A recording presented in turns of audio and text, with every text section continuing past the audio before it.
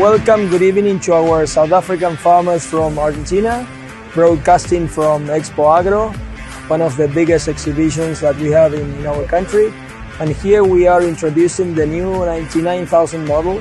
It's a prototype, it's a new machine that we will have a commercial next year in 2023. This, I think, will be a very interesting product for your country because the machine has a front folding system with 24 rows with different row spacings.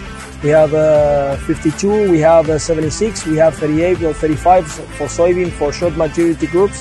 This machine has the different type of spacings, and we have the same planting unit as that we have on the 27,000 model. And I think this machine can be a very confident and trusted machine for your work, for your farm, for corn growers, for soybean growers, sunflower growers, cotton growers. We can have a great product for your country.